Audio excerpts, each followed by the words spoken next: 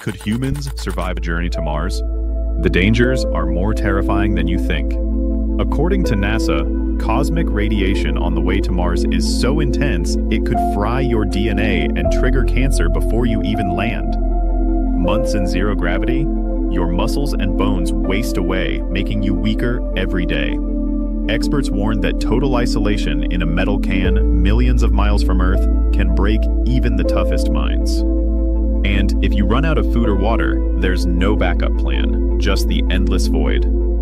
But let's say you actually make it to Mars. The surface is minus 80 degrees Fahrenheit, with dust storms that last for months.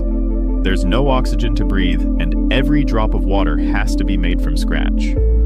Building a colony, you'll need to invent new ways to survive, fast. If humans make it to Mars, it could change everything. But will anyone survive long enough to find out? Subscribe for more shocking space facts.